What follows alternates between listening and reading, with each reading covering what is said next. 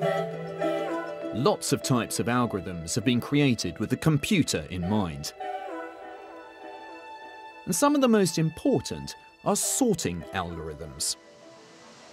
Now, the job of a sorting algorithm is to put things in order, and they have lots of uses. For example, on the internet, information gets broken down into packets of data, which then gets sent across the web. Now, to reassemble that data, sorting algorithms are absolutely crucial to putting this data back in the correct order so that we can view the picture or read the email we've just been sent.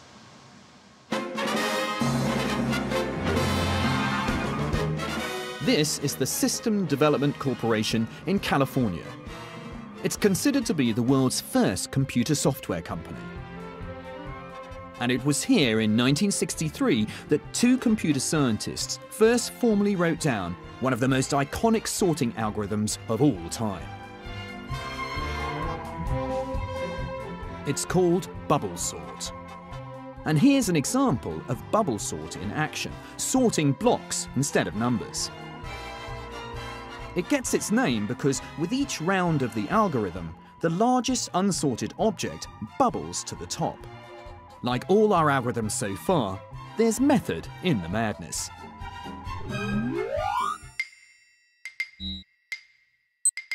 To see how this algorithm works, we're going to use it to sort 8 objects. Now, the BubbleSort algorithm says to consider the objects in pairs and swap them over if they're in the wrong order. So we're going to start at this end here and work our way to the top. So I consider these two, they're in the wrong order, so I swap them over.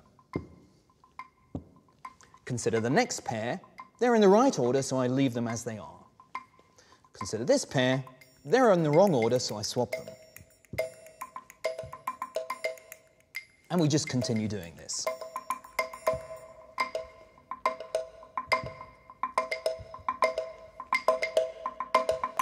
Now the BubbleSort algorithm says to go back to the beginning and repeat the process over and over again until the objects are in order.